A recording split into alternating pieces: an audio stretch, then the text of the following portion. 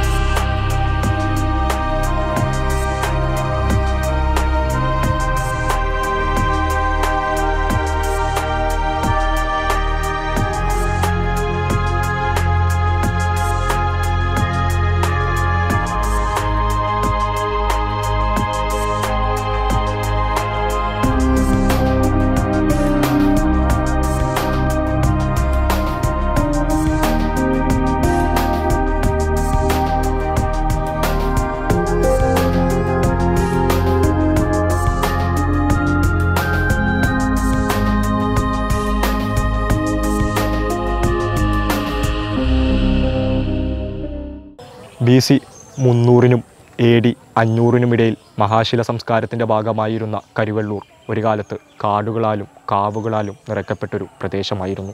സ്വാതന്ത്ര്യ സമരത്തിൽ സാന്നിധ്യമായിരുന്ന കരിവെള്ളൂർ പ്രദേശം ജന്മിത്തവിരുദ്ധ പ്രക്ഷോഭങ്ങൾക്ക് ചോര കൊണ്ട് അധ്യായം രചിച്ചതായി നമുക്ക് കാണാം. 1991-ൽ ജില്ലയിലെ ആദ്യത്തെ സമ്പൂർണ്ണ സാക്ഷരത കൈവരിച്ച പഞ്ചായത്ത് കൂടിയായിട്ടുള്ള കരിവെള്ളൂർ പഞ്ചായത്തിൻ്റെ വിശേഷങ്ങളാണ് നമ്മുടെ നാട് ഇന്ന് ചർച്ച ചെയ്യുന്നത്. കണ്ണൂർ ജില്ലയുടെ വടക്കേ അറ്റത്തുള്ള പഞ്ചായത്താണ് നമ്മുടെ കരിവെള്ളൂർ പെരളം പഞ്ചായത്ത്.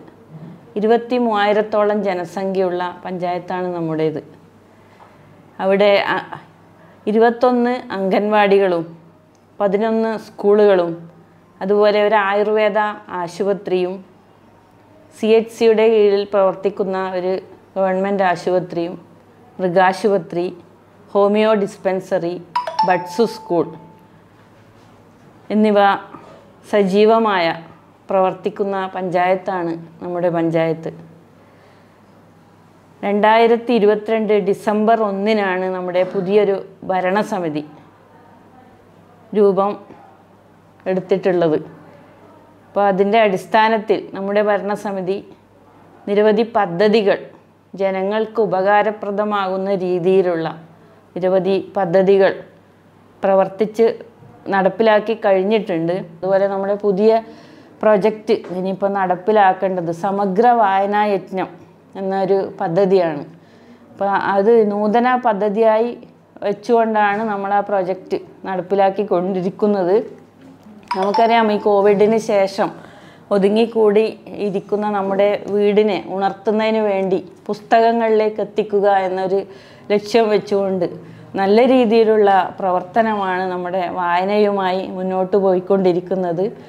ഓരോ സംസ്ഥാനത്ത് നിന്നും ഒരു ഗ്രാമപഞ്ചായത്ത് മാത്രമാണ് ശിശു സൗഹൃദ അവാർഡ് ഏറ്റുവാങ്ങുന്നത്. അത് നമ്മുടെ പ്രവർത്തനം എന്ന് പറഞ്ഞാൽ അംഗൻവാടികൾ, അതുപോലെ ശിശുമന്ദിരം, ബഡ് സ്പെഷ്യൽ സ്കൂൾ എന്നിവയിലൂടെയുള്ള പ്രവർത്തനങ്ങളും അതുപോലെ കുടുംബശ്രീ ബാലസഭകൾ മുഖേനയുള്ള ഇടപെടലുകളും അതുപോലെ നമുക്കൊരു ബാല സൗഹൃദ പഞ്ചായത്തായി പ്രഖ്യാപിക്കാൻ നമ്മുടെ പഞ്ചായത്തിന് സാധിച്ചിട്ടുണ്ട്. കുടുംബശ്രീയുടെ നല്ലൊരു ഇടപെടൽ നമ്മുടെ പഞ്ചായത്തിൽ നടന്നു വരുന്നുണ്ട്. അതുപോലെ ബെസ്റ്റ് CDSനുള്ള പുരസ്കാരവും നമ്മുടെ കരുവള്ളൂർ പെരളം പഞ്ചായത്തിനാണ് ഈ കഴിഞ്ഞ പുരസ്കാരം ലഭിച്ചിട്ടുള്ളത്. അതൊക്കെ ഇതിൻ്റെ ബാലസൗഹൃദത്തിൻ്റെയും കുടുംബശ്രീ പ്രവർത്തനത്തിൻ്റെയും ഒരു ശക്തമായ ഒരു ഇടപെടൽ കൊണ്ട് മാത്രമാണ് നമുക്ക് ഈ നേട്ടം കൈവരിക്കാൻ സാധിച്ചിട്ടുള്ളത്. ടോക്കൺ സിസ്റ്റം പ്രകാരം ടോക്കൺ എടുത്ത് ഇരിക്കുന്നവർക്ക് നമ്മുടെ പഞ്ചായത്ത് ഒരു ചായ നൽകിയ ചെറിയൊരു കടിയും നൽകി നമ്മുടെ ജനങ്ങളെ ഇരുന്ന് ബോറടിക്കുന്ന ആ രീതിയിൽ നിന്നും മാറ്റുന്നതിന് വേണ്ടി ഒരു ചെറിയൊരു ട്രീറ്റ് എന്നുള്ള നിലയിൽ ചായയും ചെറിയൊരു കടിയും കൊടുക്കാൻ നമ്മുടെ ഭരണസമിതിക്ക് ഇപ്പോഴും നടന്നുകൊണ്ടിരിക്കുന്നുണ്ട്, സാധിച്ചിട്ടുണ്ട്. ആ ചായ മിഷൻ നമുക്ക് സംഭാവന ചെയ്തത് കുണിയനിലെ ഒരു രാജേട്ടൻ എന്നൊരാളാണ്.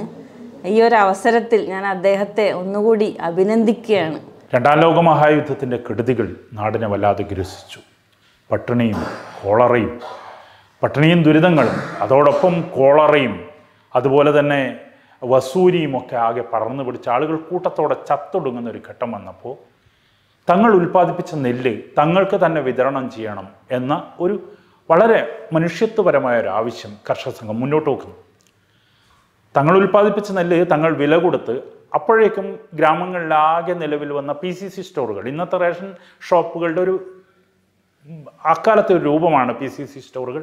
ഈ സ്റ്റോറുകൾ വഴി വിതരണം ചെയ്യണം എന്നൊരു ആവശ്യം മാത്രമാണ് കർഷക സംഘം മുന്നോട്ട് വെച്ചത്. പക്ഷേ ഇത് അംഗീകരിക്കാൻ 4000 പറ നെല്ലളക്കുന്ന വലിയ ജന്മി കുടുംബമാണ് യഥാർത്ഥത്തിൽ ചിറക്കൽ കോവിലകം. ഈ കോവിലകത്തെ ആളുകൾക്ക് ഉണ്ണാൻ ഇത്രയൊന്നും നെല്ല് ആവശ്യമില്ല. എന്നിട്ട് പോലും ഈ ഒരു ആവശ്യം അംഗീകരിക്കാൻ ചിറക്കൽ കോവിലകം തയ്യാറാവുന്നില്ല. എത്രയോ ജാഥകൾ അതിൻ്റെ പേരിൽ നടക്കുന്നു. പല രീതിയിൽ ഒരു സംഘർഷം ഒഴിവാക്കാനുള്ള സാഹചര്യം ഒരുക്കാൻ വേണ്ടി കർഷക സംഘം പരമാവധി ശ്രമിക്കുന്നുണ്ട്. ചിറക്കൽ കോവിലകത്തേക്ക് 1, 2, 3 തവണ ജാഥ പോകുന്നുണ്ട്. ആ ജാഥ അവിടെ നിവേദനങ്ങൾ സമർപ്പിക്കുന്നുണ്ട്. ആയിരക്കണക്കിന് ആളുകൾ പങ്കെടുത്ത് ഡിസംബർ 10 ജാഥ കൂടി നടക്കുന്നുണ്ട്. ഇത്രയൊക്കെ ഉണ്ടായിട്ടും അത് ചെവിക്കൊള്ളാൻ അവരൊട്ടും തയ്യാറാവുന്നില്ല എന്നതാണ്. 1946 ഡിസംബർ 16 കരിവള്ളൂർ സെൻട്രൽ സ്കൂളിൽ ചേർന്ന ഈ സമയമാകുമ്പോഴത്തേക്കും ജന്മിമാരുടെയും കാര്യസ്ഥന്മാരുടെയും ഭീഷണിപ്പെടുത്തലിൽ വഴങ്ങി, അതായത് കടമൊന്നും മുടിഞ്ഞാലും എന്തൊക്കെ സംഭവിച്ചാലും ശരി അളക്കാനുള്ള പാട്ടം, വാരം, വാശി, നുരിയൊക്കെ ചേർത്ത് ഇത് മുഴുവൻ അളന്ന് കിട്ടണം എന്ന ജന്മിമാരുടെയും കാര്യസ്ഥന്മാരുടെയും നിർബന്ധം കൊണ്ട് ഈ ഗ്രാമത്തിലെ കൃഷിക്കാർ മുഴുവൻ ഇത് മുഴുവൻ അളന്ന് കുണിയൻ പുഴയുടെ തീരത്തുള്ള ഒരു വലിയ കളപ്പുരയിൽ, ജന്മിമാരുടെ ഒരു വലിയ കളപ്പുരയിൽ അത് കൊണ്ടുപോയി വയ്ക്കുന്നുണ്ട്. അപ്പോൾ ഈ നെല്ല് കടത്തിക്കൊണ്ടുപോകാൻ സമ്മതിക്കില്ല എന്ന് കർഷകർ സംഘം തീരുമാനിക്കുന്നു. 1946 ഡിസംബർ 16 കുണിയൻ കളപ്പുരയിൽ സൂക്ഷിച്ച നെല്ല് കടത്തിക്കൊണ്ടുപോകാൻ പറ്റില്ല എന്ന് പ്രഖ്യാപിക്കുന്നതിൻ്റെ ഭാഗമായി കരിവള്ളൂർ സെൻട്രൽ സ്കൂളിൽ ചേർന്ന ഒരു വലിയ കർഷക സമ്മേളനത്തിൽ വെച്ച് സഖാവ് എ വി 300ഓളം കർഷകർ അതിൽ സംഘടിക്കുന്നുണ്ട്. ആ യോഗത്തിൽ അതിൽ വെച്ച് സഖാവ് എ വി പ്രഖ്യാപിക്കുന്നു, ഞങ്ങളുടെ ശവത്തിൽ ചവിട്ടിയല്ലാതെ ഈ നെല്ല് കടത്തിക്കൊണ്ടുപോകാൻ ഞങ്ങൾ സമ്മതിക്കില്ല. ഇത് ഞങ്ങൾക്കുണ്ണാനുള്ള നെല്ലാണ്. ഏറ്റവും ഉദാരമായ വ്യവസ്ഥയാണ് ഞങ്ങൾ ആവശ്യപ്പെട്ടത്. അത് അംഗീകരിക്കാൻ നിങ്ങൾ തയ്യാറായില്ലെങ്കിൽ ഞങ്ങളുടെ ശവത്തിൽ ചവിട്ടിയെ നിങ്ങൾക്ക് ഈ നെല്ല് കടത്തിക്കൊണ്ടുപോകാൻ സാധിക്കൂ എന്ന് എ വി പ്രഖ്യാപിക്കുന്നു. 1946 ഡിസംബർ 20 രാവിലെ 2 പ്ലാറ്റൂൺ MSP 24 പേരടങ്ങുന്ന 2 പ്ലാറ്റൂൺ MSP, അതോടൊപ്പം യന്ത്രത്തോക്കുകൾ, പയ്യന്നൂർ പോലീസ് സ്റ്റേഷനിലെ പോലീസുകാർ, അതുപോലെ ചുമട്ടുകാരായി വളപട്ടണത്ത് നിന്ന് വാടകയ്ക്ക് വാങ്ങുന്ന റൗഡികൾ, ജന്മിമാരുടെ കാര്യസ്ഥന്മാർ, ഇങ്ങനെ അടങ്ങുന്ന ഒരു വലിയ സംഘം ഒരു വലിയ ചീനയിൽ കുണിയൻ പുഴയുടെ തീരത്തെത്തുകയാണ്. ഈ വിവരം ഒരു സ്ത്രീ ഓടി വന്ന് കരിവള്ളൂരിൽ പറയുന്നു. കരിവള്ളൂരിൽ പറഞ്ഞ സമയത്ത് വിവരം സഖാവ് എ വി അറിയുന്നത് തലേന്ന് അച്ഛന് നല്ല പനിയായിരുന്നു. ആ പനിക്കുള്ള ഒരു മരുന്ന് വാങ്ങാൻ വേണ്ടി കരിവള്ളൂരിലേക്ക് പോകുന്ന വഴിയാണ് ഈ വിവരം അറിയുന്നത്. കയ്യിലൊരു കുപ്പിയും ആയി മരുന്ന് വാങ്ങിക്കാൻ പോയ അച്ഛൻ തിരിച്ചു വരുന്നു. അമ്മ കേദേവയാനി പുന്നപ്രയിൽ നിന്നാണ് അമ്മയെ അച്ഛൻ വിവാഹം ചെയ്ത് കരിവള്ളൂരിൽ കൊണ്ടുവരുന്നത്. അമ്മ ഈ സമര പോരാട്ടങ്ങളുടെ മുൻനിരയിൽ നിന്നൊരു പോരാളി കൂടിയാണ്. വന്ന് കയ്യിലുള്ള കുപ്പി അമ്മയെ ഏൽപ്പിച്ച്, ആകെ കൂടി അച്ഛൻ ഒരു ആഡംബരം എന്ന് പറയാനുണ്ടായിരുന്നത് കയ്യിൽ കെട്ടിയിരുന്ന ഒരു വാച്ചാണ്. 90 രൂപയുടെ ആരോ സമ്മാനിച്ചൊരു വാച്ചാണ്. ആ വാച്ച് ഒരു കയ്യിൽ കൊടുത്തിട്ട്, ഞാൻ കുണിയനിലേക്ക് പോവുകയാണ്, ഞാൻ സമരത്തിന് പോവുകയാണ്, ഞാൻ തിരിച്ചു വരില്ല, നീ ഈ വാച്ച് വിറ്റ് നാട്ടിലേക്ക് പോകണം എന്ന് അമ്മയോട് പറഞ്ഞ്, അമ്മ ഗർഭിണിയാണ് ആ കാലത്ത്, ഈ നാട്ടിലേക്ക് പോകണം എന്ന് പറഞ്ഞ് അച്ഛൻ ഈ പോരാളികൾക്കൊപ്പം ഇറങ്ങി ഓടുകയാണ് കുണിയനിലേക്ക്. ആയിരക്കണക്കായ ആളുകൾ. അതിനു മുമ്പ് തന്നെ ഇങ്ങനെ ഒരു സമരം വന്നാൽ എങ്ങനെ നേരിടണം എന്നതിനെക്കുറിച്ച് കർഷക സംഘം ആലോചിച്ചിരുന്നു. അതുകൊണ്ട് പട്ടാളത്തിൽ നിന്നൊക്കെ പിരിഞ്ഞു വന്ന ആളുകളെ കൊണ്ട് വെടിവെപ്പുണ്ടായാൽ ആ സാഹചര്യത്തെ നേരിടാൻ എന്തൊക്കെ പരിശീലനം വേണം എന്ന് കർഷക സംഘം ആലോചിച്ചിരുന്നു. അങ്ങനെ നിരന്തരമായി ഈ കർഷക സംഘ അംഗങ്ങൾക്ക് മുഴുവൻ വെടിവെപ്പുണ്ടായാൽ നിലത്ത് കമിഴ്ന്നു കിടന്ന് മുന്നോട്ട് പോകാനുള്ള ചില പരിശീലനങ്ങൾ നടത്തിക്കൊടുത്തിരുന്നു. അങ്ങനെ ഒരു യുദ്ധസമാനമായ ഒരു സാഹചര്യം വന്നാൽ എങ്ങനെ അതിനെ കൈകാര്യം ചെയ്യണം എന്നതായിരുന്നു ആ പരിശീലനത്തിൻ്റെ ഭാഗമായി ഉണ്ടായിരുന്നത്. അതുപോലെ കയ്യിൽ കിട്ടാവുന്ന ആയുധങ്ങൾ മുഴുവൻ സംഭരിച്ചു വച്ചിരുന്നു. അപ്പോൾ രാവിലെ ഈ വിവരം അറിഞ്ഞ ഉടനെ കരിവള്ളൂരിൽ നിന്നും ആളുകൾ എ വിയുടെയും കൃഷ്ണൻ മാസ്റ്ററുടെയും ഒക്കെ നേതൃത്വത്തിൽ ഒരു മഹാപ്രവാഹമായി കരിവള്ളൂരിൽ നിന്നും കുണിയനിലേക്ക് ഓടിപ്പോവുകയാണ്. ഒരു മഹാപ്രവാഹമായി ഇങ്ങനെ നീങ്ങുകയാണ്. അവിടെ എത്തിയപ്പോൾ കാണുന്നൊരു ദൃശ്യം, തങ്ങൾ ഉണ്ണേണ്ട 1500 പറ നെല്ല്, ഏതാണ്ട് 4000 പറയിൽ 1500 പറ നെല്ല് ആ കളപ്പുരയിലുണ്ട്. ആ കളപ്പുരയിൽ നിന്ന് ആ നെല്ല് മുഴുവൻ ചുമട്ടുകാർ, അതായത് ഈ ഗുണ്ടകളായ ചുമട്ടുകാർ അത് കടത്തിക്കൊണ്ടു പോകുന്നു ചീനയിലേക്ക്. ഈ ഓടിപ്പോയ ജനങ്ങളുടെ എല്ലാം കണ്ഠത്തിൽ നിന്ന് വരുന്ന ഏറ്റവും വലിയ ശബ്ദത്തിൽ അവർ പറഞ്ഞു, ഈ നെല്ല് കടത്തരുത് എന്ന്. പക്ഷേ അത് അംഗീകരിക്കാൻ അവർ തയ്യാറാവുന്നില്ല. നിങ്ങളാണ് നിയമം ലംഘിക്കുന്നത്, നിങ്ങൾ പിരിഞ്ഞു പോകണം എന്ന് MSPയുടെ ഭാഗത്തു നിന്നുള്ള ഒരു അനൗൺസ്മെൻറ്റ് വരുന്നു. പക്ഷേ ഈ സന്ദർഭത്തിൽ പെട്ടെന്ന് എന്ത് ചെയ്യണം? ഒരു സമരത്തിൻ്റെ നിർണായകമായ ഒരു മുഹൂർത്തമാണ്. അപ്പോൾ ജനക്കൂട്ടത്തെ പോലീസ് കീഴ്പ്പെടുത്തുന്നതിന് മുമ്പായി, അല്ലെങ്കിൽ പട്ടാളം കീഴ്പ്പെടുത്തുന്നതിന് മുമ്പായി അവരെ കീഴ്പ്പെടുത്തുക എന്നതാണ് ശരിയെന്ന് സഖാവ് എ വിക്ക് തോന്നുന്നു. അദ്ദേഹം എത്രയോ 6 അടിയിലധികം ഉയരമുള്ള അതിൻ്റെ ജമേദാർ, അതിൻ്റെ നായകനായ, അതിൻ്റെ കമാൻഡറായ ജമേദാർ ഗോവിന്ദൻ നായരെ ഒറ്റച്ചാട്ടത്തിന് കഴുത്തിൽ പിടിച്ച് താഴോട്ട് വലിച്ച് ചെളിയിലിടുന്നു. വലിച്ച് താഴെ ഇട്ടപ്പോൾ തന്നെ അദ്ദേഹത്തിൻ്റെ കയ്യിലുണ്ടായ തോക്കുകൊണ്ട്, ജമേദാരുടെ കയ്യിലുള്ള തോക്കുകൊണ്ട്, അതിൻ്റെ അറ്റത്ത് പിടിപ്പിച്ച വിഷം പുരട്ടിയ ബയനറ്റ് എന്ന കത്തി കൊണ്ട് എ വിയുടെ തലയിൽ ആഞ്ഞു കുത്തുന്നു. കൊല്ലാനുള്ള ഉദ്ദേശത്തോടു കൂടി തന്നെയാണ്. ഓടി വന്ന അടുത്തൊരു കോൺസ്റ്റബിളും 2 പേരും ചേർന്ന് പരക്കെ കുത്തുന്നു. കുത്തിയപ്പോൾ 11 മുറിവുകളാണ് അച്ഛൻ്റെ ശരീരത്തിൽ മുഴുവൻ ഉണ്ടായിരുന്നത്. ഒക്കെ ബയനറ്റ് കത്തികൾ കൊണ്ടുള്ള മുറിവുകളാണ്. അപ്പോൾ ചോരയിൽ കുളിച്ച് മരിച്ചു എന്ന് കരുതി അവർ ഉപേക്ഷിച്ചു. വെടിവെപ്പിനുള്ള ഓർഡർ കൊടുത്തു. വെടിവെപ്പ് നടന്നു. തൊട്ട് മുന്നോട്ടാഞ്ഞ കൃഷ്ണൻ മാസ്റ്ററേയും ഇതുപോലെ തോക്കിൻ്റെ പാത്തി കൊണ്ട് അടിച്ചടിച്ച് കുത്തിയും നിലത്തിട്ടു. പുതിയടത്ത് രാമേട്ടൻ 3-ാമത്തെ ആൾ മൂന്നാമത്തെ ആളെയും ഇതുപോലെ തന്നെ ഭീകരമായി മർദ്ദിച്ച് മരിച്ചു എന്ന് കരുതി വലിച്ച് ആ കളപ്പുരയിൽ കൊണ്ടിട്ടു.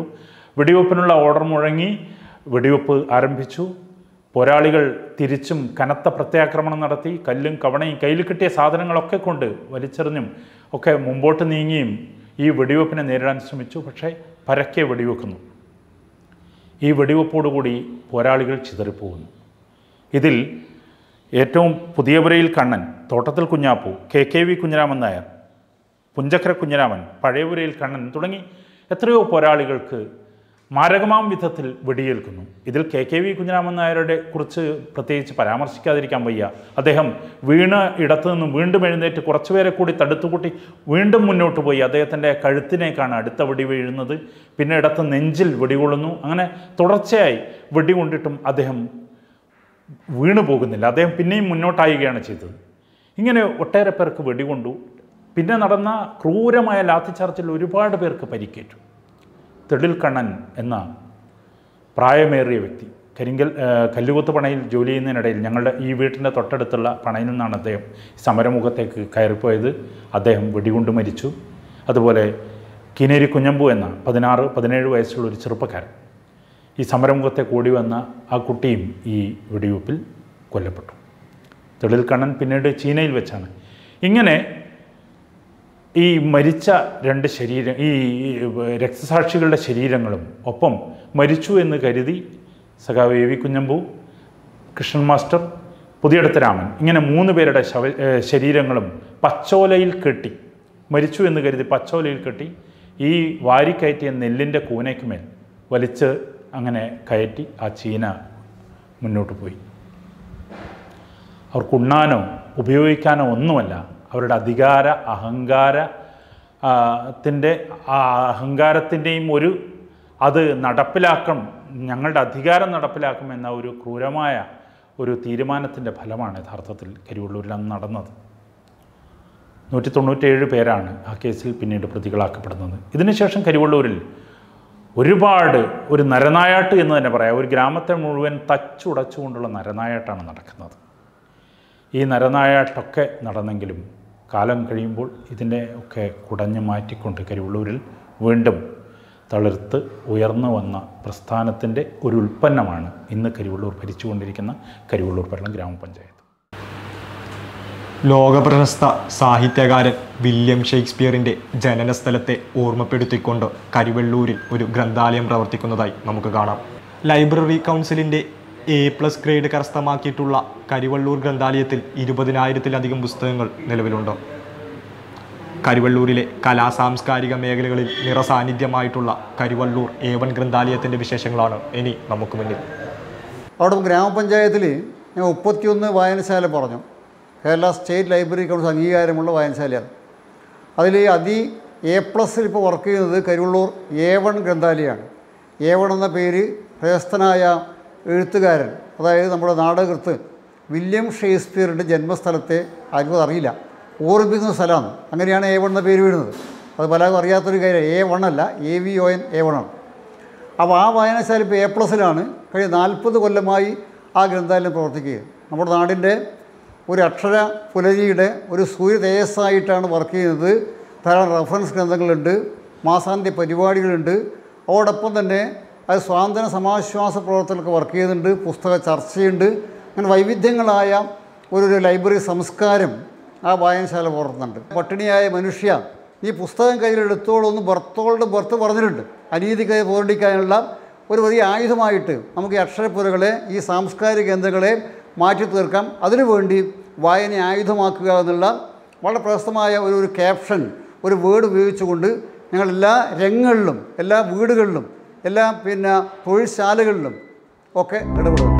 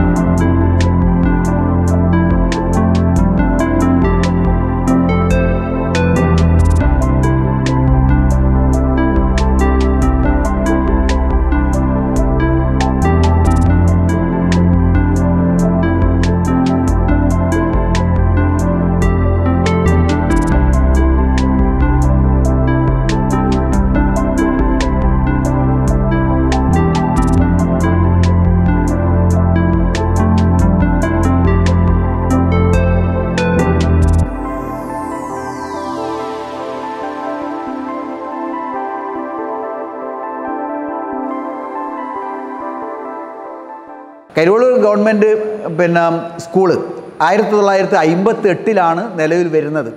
അപ്പോൾ ഞാൻ നേരത്തെ പറഞ്ഞതുപോലെ അന്നൊന്നും തന്നെ കായിക സൗകര്യങ്ങൾ കുറവായിരുന്നു. എന്നാൽ അടുത്ത കാലത്ത് 58 നിലവിൽ വന്നത്. അന്നൊക്കെ തന്നെ കുട്ടികൾ പരിമിതമായ കുട്ടികളാണ് ആദ്യകാലങ്ങളിലൊക്കെ ഉണ്ടായിരുന്നത്. എന്നാൽ പിന്നീട് ഇങ്ങോട്ട് കരിവള്ളൂർ AV സ്മാരക ഗവൺമെൻറ് ഹയർ സെക്കൻഡറി സ്കൂളിൽ വിദ്യാഭ്യാസ നിലവാരം വളരെ മെച്ചപ്പെടുകയും അതിൻ്റെ ഫലമായിട്ട് സമീപ പ്രദേശങ്ങളിലുള്ള പഞ്ചായത്തിലുള്ള കുട്ടികൾ പോലും ഈ വിദ്യാലയത്തിലേക്ക് വിദ്യാഭ്യാസം തേടിയിട്ട് വരാൻ വേണ്ടിയിട്ട് മുന്നോട്ട് വന്നു. അങ്ങനെ ഈ കഴിഞ്ഞ ഒരു 5 വർഷമായിട്ട് ഈ വിദ്യാലയം അന്താരാഷ്ട്ര നിലവാരത്തിലേക്ക് ഉയർന്നു കഴിഞ്ഞിരിക്കുകയാണ്. അതിനുള്ള ഭൗതിക സൗകര്യങ്ങളെല്ലാം തന്നെ ഇവിടെ ഏർപ്പെടുത്താൻ വേണ്ടിയിട്ട് സാധിച്ചിട്ടുണ്ട്. ഗവൺമെൻറ്റിൻ്റെ 5 കോടിയോളം രൂപ ഭൗതിക സൗകര്യം ഏർപ്പെടുത്താനുള്ള ധനസഹായമായിട്ട് ലഭിച്ചിട്ടുണ്ട്. പിന്നെ ഹൈസ്കൂൾ വിഭാഗത്തിലായാലും ഹയർ സെക്കൻഡറി വിഭാഗത്തിലായാലും ഒക്കെ തന്നെ റിസൾട്ട് ഓരോ കൊല്ലവും 100% ഇവിടുത്തെ റിസൾട്ട്. മാത്രമല്ല A+ ഇപ്രാവശ്യം 160ഓളം ഹൈസ്കൂൾ വിഭാഗത്തിൽ 160ഓളം കുട്ടികൾക്ക് എല്ലാ വിഷയങ്ങളിലും A+ നേടാൻ വേണ്ടിയിട്ട് കഴിഞ്ഞിട്ടുണ്ട്. ഹയർ സെക്കൻഡറി വിഭാഗത്തിൽ 1200-ൽ 1200 മാർക്കും നേടാൻ വേണ്ടിയിട്ട് ഇപ്രാവശ്യം സാധിച്ചിട്ടുണ്ട്.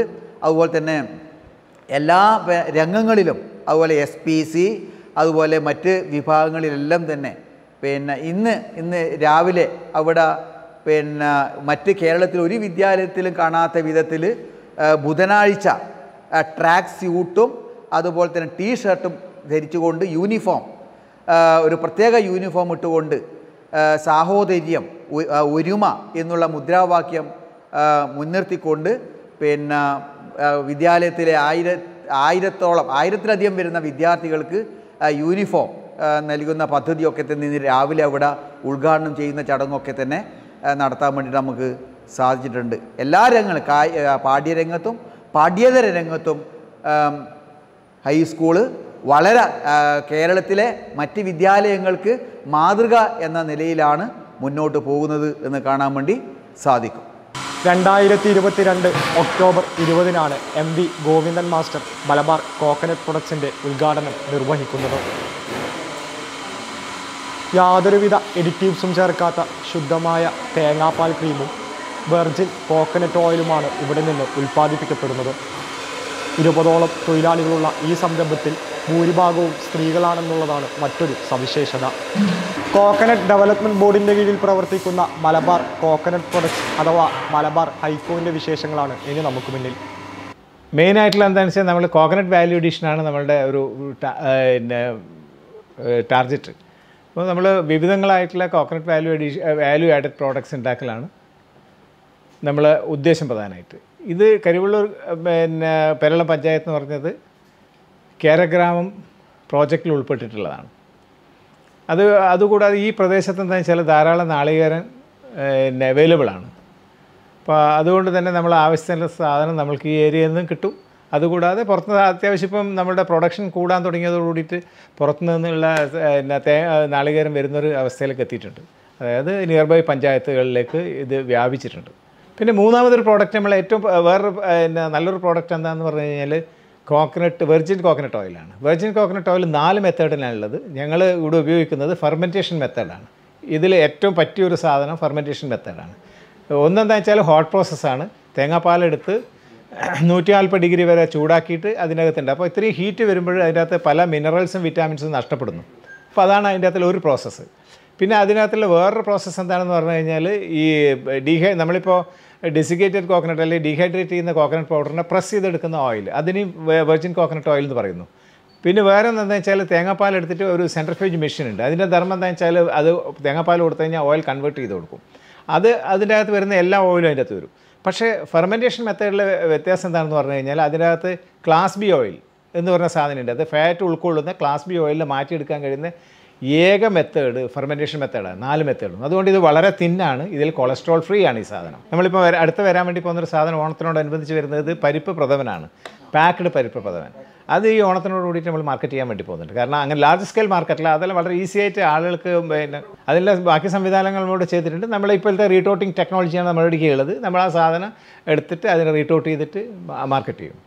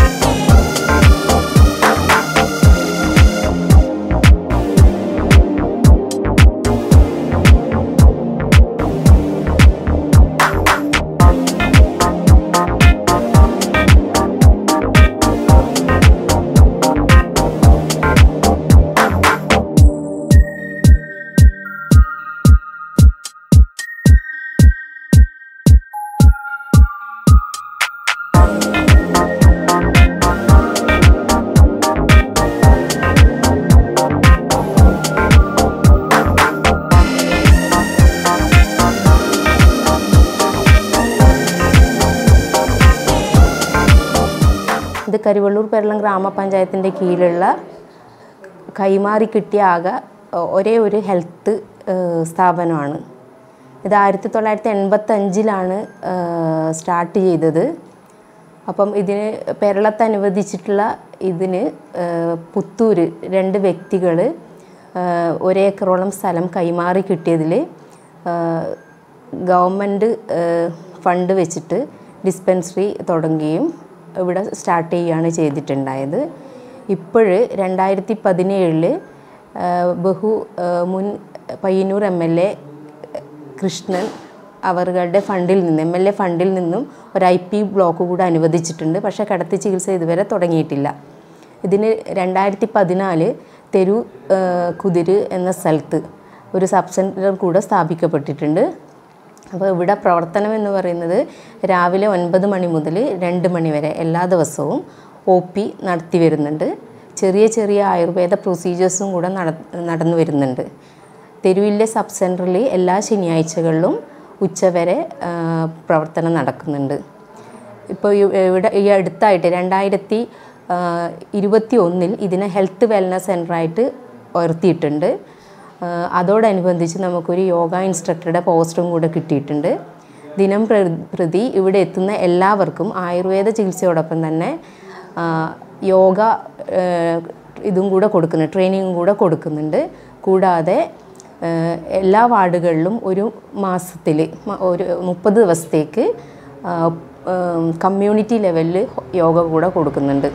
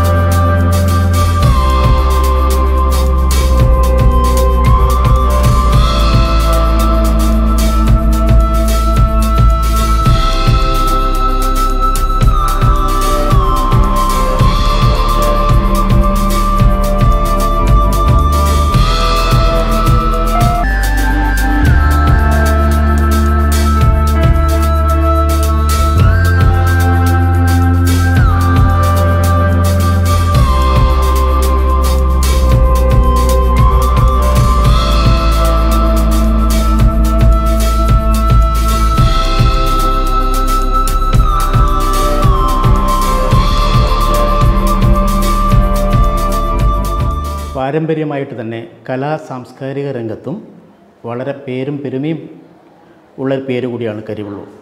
പ്രത്യേകിച്ച് അനുഷ്ഠാന കലയായ തെയ്യത്തെ സംബന്ധിച്ചിടത്തോളം തെയ്യത്തിൻ്റെ പരിഷ്കർത്താവും അതല്ലെങ്കിൽ അതിനെ നല്ല രീതിയിൽ മുമ്പോട്ട് കൊണ്ടുപോകാൻ സഹായിച്ച ആളുമായ ശ്രീ മണക്കാടൻ ഗുരുക്കൾക്ക് ജന്മം കൊടുത്ത ഒരു നാടാണ് കരിവള്ളൂർ. മണക്കാടൻ ഗുരുക്കളിനെ സംബന്ധിച്ച് പറയുമ്പോൾ ഏകദേശം 500 വർഷങ്ങൾക്ക് മുമ്പാണ് കരിവള്ളൂർ അദ്ദേഹം ഭൂജാതനായത്. അന്നത്തെ ജാതി വ്യവസ്ഥയുടെ പശ്ചാത്തലത്തിൽ ഒരു താഴ്ന്ന ജാതിയിൽപ്പെട്ട ഒരാൾ വളരെ നല്ല സംസ്കൃതത്തിലും ഉള്ള വിദ്യാഭ്യാസ പാഠവും ഒപ്പം തന്നെ ഇന്ദ്രജാല മഹേന്ദ്രജാലത്തിലുള്ള അറിവും ഒക്കെ വെച്ചുകൊണ്ട് വളരെ പ്രസിദ്ധനായിരുന്നു. എന്നാൽ അന്നത്തെ ചിറക്കൽ തമ്പുരാൻ ഇദ്ദേഹത്തിൻ്റെ പേര് കേട്ടുകൊണ്ട് താഴ്ന്ന ജാതിയിൽപ്പെട്ട ഒരാൾ ഇങ്ങനെ പ്രസിദ്ധനാവാനുള്ള കാരണം എന്താണ്, അദ്ദേഹത്തെ ഒന്ന് നമുക്ക് പരീക്ഷിക്കണമല്ലോ എന്നുള്ള ഉദ്ദേശത്തോടു കൂടി അദ്ദേഹത്തെ ചിറക്കൽ തമ്പുരാൻ്റെ കൊട്ടാരത്തിലേക്ക് ആളയച്ചു വരുത്തുകയാണ്. എന്നാൽ തമ്പുരാൻ അന്ന് അദ്ദേഹത്തിൻ്റെ അവിടെ എത്താനുള്ള വഴി തടസ്സമൊക്കെ ഉണ്ടാക്കിയെങ്കിലും അതൊക്കെ തരണം ചെയ്തുകൊണ്ട് തമ്പുരാൻ്റെ ഒരുപാട് അഗ്നി പരീക്ഷണങ്ങളെ അതിജീവിക്കുകയുണ്ടായി. അവസാനം തമ്പുരാൻ പറഞ്ഞു, ഒരൊറ്റ രാത്രി കൊണ്ട് 1×40, അതായത് 39 തെയ്യങ്ങൾ ഇവിടെ നിങ്ങൾ അവതരിപ്പിക്കണം എന്ന് പറഞ്ഞു. അന്ന് അദ്ദേഹം ഒറ്റക്കാണ് പോയിട്ടുള്ളത്. കൂടെ ഒരു ചെറുപ്പക്കാരൻ കൂടി ഉണ്ടായിരുന്നു. അത്ഭുതകരമായി ഈ മണക്കാടൻ കുരുക്കൾ ഒറ്റ രാത്രി കൊണ്ട് 39 തെയ്യത്തെ ആടിച്ചു എന്നാണ് പറയപ്പെടുന്നത്. അതിൻ്റെ ഫലമായി ഈ തമ്പുരാനാണ് മണക്കാടൻ എന്ന പേര് നൽകി. അതായത് കച്ചുംചിരിക ആചാരം എന്നാണ് അതിന് പറയുക. അതാണ് മണക്കാടൻ കുരുക്കളുടെ ഒരു ചരിത്രം. അദ്ദേഹം ജനിച്ചത് ഈ പഞ്ചായത്ത് ഓഫീസിൻ്റെ കുറച്ചപ്പുറത്തുള്ള അവിടെ ഇപ്പോഴും അതിൻ്റെ അദ്ദേഹം സമാധിയിരുന്ന സ്ഥലം വേറെയുണ്ട്. മൂകാംബികയിലെ തീർത്ഥാടന യാത്ര കഴിഞ്ഞ് മടങ്ങവേ പലിയേരി എഴുത്തച്ഛൻ പലിയേരിയിലെ തോടിൽ കുളിക്കാനിറങ്ങി. കുളി കഴിഞ്ഞ് കരയിലേക്ക് കയറിയ എഴുത്തച്ഛന് തൻ്റെ ഓലക്കുട നിവർത്താൻ കഴിഞ്ഞില്ലത്രേ. ജ്യോതിഷത്തിൽ അഗാധ പാണ്ഡിത്യമുണ്ടായിരുന്ന പലിയേരി എഴുത്തച്ഛന് അവിടെ മൂകാംബിക ദേവിയുടെ സാന്നിധ്യം അറിയാൻ കഴിഞ്ഞു. അങ്ങനെ പലിയേരിയിൽ ഒരു മൂകാംബിക ക്ഷേത്രത്തിന് പണികഴിപ്പിക്കുകയും ചെയ്തു. 3 ഏക്കർ ഭൂമിയിൽ പരന്നുകിടക്കുന്ന ഈ കാവിൽ അപൂർവ ഇനം ഔഷധ സസ്യങ്ങൾ നമുക്ക് കാണാൻ സാധിക്കും.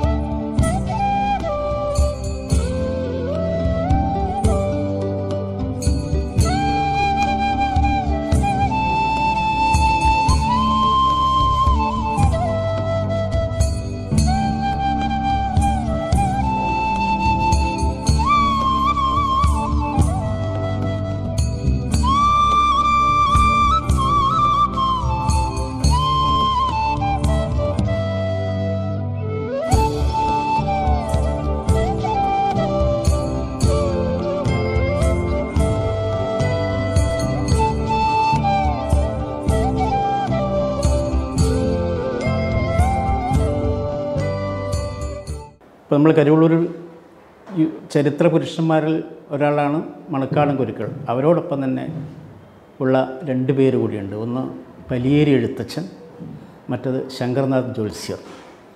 ഈ പലിയേരി എഴുത്തച്ഛൻ പലിയേരിയിലുള്ള ഒരു പലിയേരി പണ്ടത്തെ യാഥാസ്ഥിക ജന്മി കുടുംബത്തിൽപ്പെട്ട ഒരാളായിരുന്നു.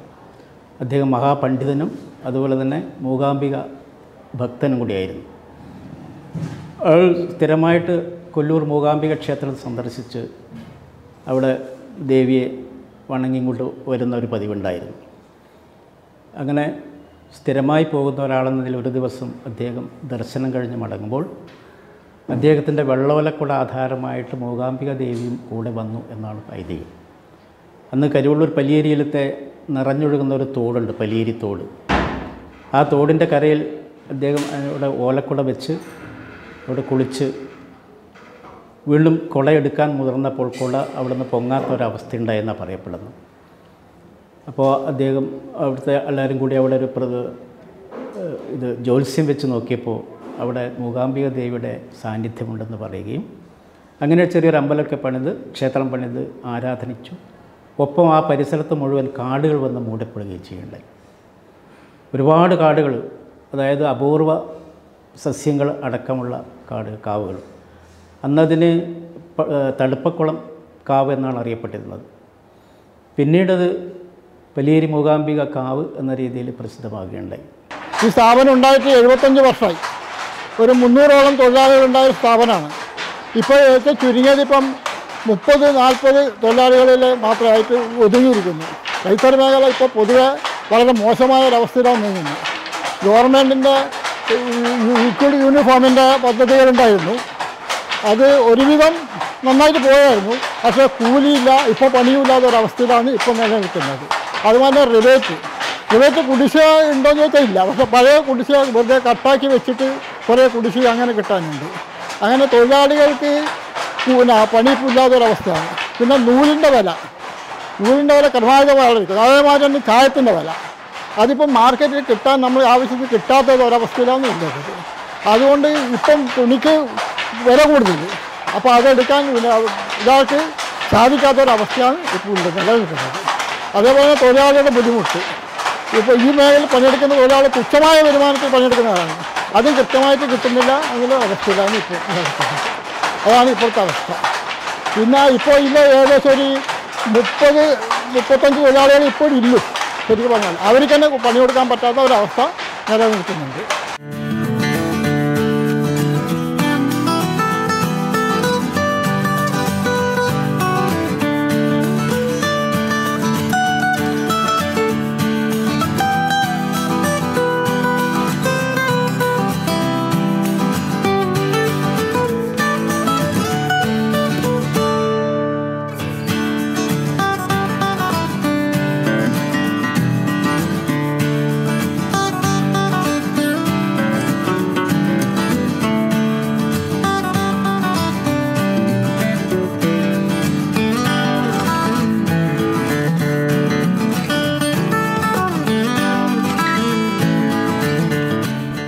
കേരള സംസ്ഥാനം രൂപം കൊണ്ടതിന് ശേഷം 1957 EMS മന്ത്രിസഭ അധികാരം ഏറ്റെടുത്തതോടു കൂടിയിട്ടാണ് കരുവള്ളൂർ AV സ്മാരക ഗവൺമെൻറ് ഹയർ സെക്കൻഡറി സ്കൂളിൻ്റെ ആരംഭം കുറിക്കുന്നത്. ആരംഭം കുറിക്കുന്ന കാലഘട്ടത്തിൽ ഈ വിദ്യാലയത്തിൻ്റെ പരിസര പ്രദേശങ്ങളെന്ന് പറയുന്നത് കാട് പിടിച്ച് മൂടപ്പെട്ട ഒരു പ്രദേശമായിരുന്നു. അന്നൊന്നും തന്നെ കായിക രംഗത്ത് അത്രമാത്രം പുരോഗതി ഈ ഭാഗങ്ങളിലൊന്നും ഉണ്ടായിരുന്നില്ല. എന്നാൽ കളിയോട്, പ്രത്യേകിച്ചിട്ട് ഫുട്ബോളിനോട് താല്പര്യമുള്ള ആൾക്കാർ രംഗത്ത് വരികയും അങ്ങനെ സ്കൂൾ മൈതാനം മരങ്ങളെല്ലാം കാടെല്ലാം വെട്ടി നീക്കി ഒരു ഗ്രൗണ്ട് നിർമ്മാണത്തിനാണ് ആദ്യമായിട്ട് അവർ പ്രാധാന്യം കൊടുത്തത്. ഇപ്പോൾ ചുരുക്കി പറഞ്ഞാൽ ഫുട്ബോളിനാണ് പ്രാമുഖ്യം കൊടുത്തുകൊണ്ട് ആദ്യകാലങ്ങളിൽ കരുവള്ളൂർ ഗ്രാമപഞ്ചായത്തിൽ അല്ലെങ്കിൽ സ്കൂളിൻ്റെ ഒരു ഗ്രൗണ്ട് എന്ന നിലയിൽ മുന്നോട്ട് വന്നത്. പിന്നീട് ഇങ്ങോട്ട് എല്ലാ മേഖലയിലേക്കും കബഡി, വോളി, അതുപോലെ മറ്റ് സ്പോർട്സ് രംഗം, ഈ രംഗങ്ങളിലെല്ലാം തന്നെ പ്രാധാന്യം കൊടുത്തുകൊണ്ട്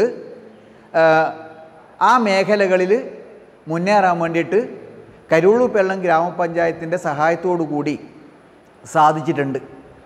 ഇപ്പോൾ ഗ്രൗണ്ടിൽ ഫുട്ബോൾ രംഗത്ത് അഖിലേന്ത്യാ ടൂർണമെൻറ്റ് സംഘടിപ്പിക്കാൻ വേണ്ടിയിട്ട് 3-4 വർഷം നമുക്ക് സാധിച്ചിട്ടുണ്ട്. നല്ല നിലയിൽ ഈ കഴിഞ്ഞ വർഷം വരെ അഖിലേന്ത്യാ ടൂർണമെൻറ്റ് തന്നെ സംഘടിപ്പിച്ചിട്ടുണ്ട്.